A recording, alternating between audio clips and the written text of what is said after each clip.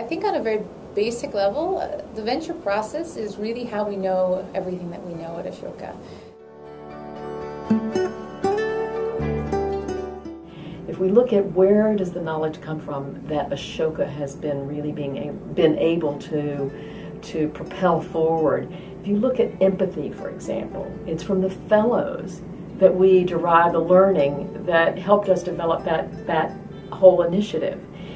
Similarly, Youth Venture came out of our looking across the fellowship and seeing that the common thread here is that the things that work are those youth programs that put the young people in charge. So it's that kind of learning that we can build from looking across the fellowship is one of the reasons why we really need to grow the fellowship and continue to bring in new ideas all the time. Because that learning is what's going to move the world forward. The launch of the Empathy program, the money came because the fellows opened the doors, because we went together. And the investors said, oh, this is really powerful. I haven't seen anything like this. And this is about framework change. And these people know how they're going to tip the world. As the knowledge team start to integrate more closely with the venture team, venture will naturally become more integral to the different pillars that we're trying to build towards this Everyone a Changemaker society. So they're the kind of two components that I see. On the one hand, the 3,000 fellows, they're the beacons and the mass recruiters of changemakers, absolutely essential to building this world. And the second piece is, as the venture team take more responsibility for the knowledge components, that will increasingly integrate them into the vision as well.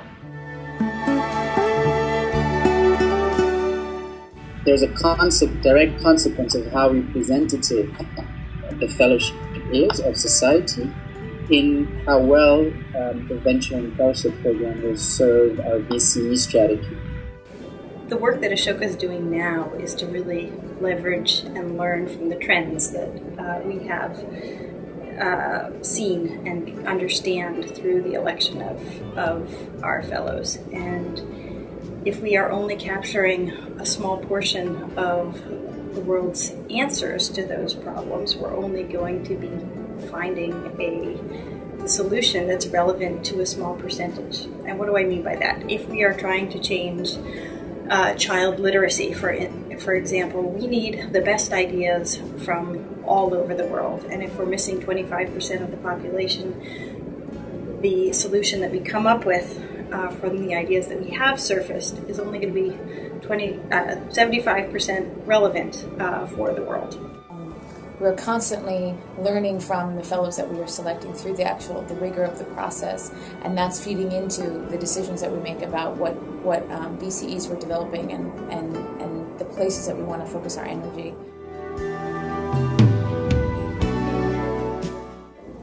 You know, we really need to be broader in a way, right? The venture process is such a rich process of learning about what's happening around the world.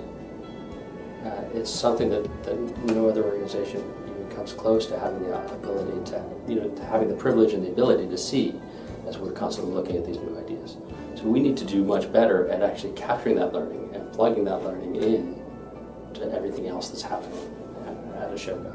And so one of the things that I think is part of the fun is figuring out how do I take this knowledge that is occurring to me as I'm looking at fellows across a given category, say, and make that useful to Ashoka. And so one of the things I would love to see as we go forward is to see that knowledge captured in better ways. One aspect that we would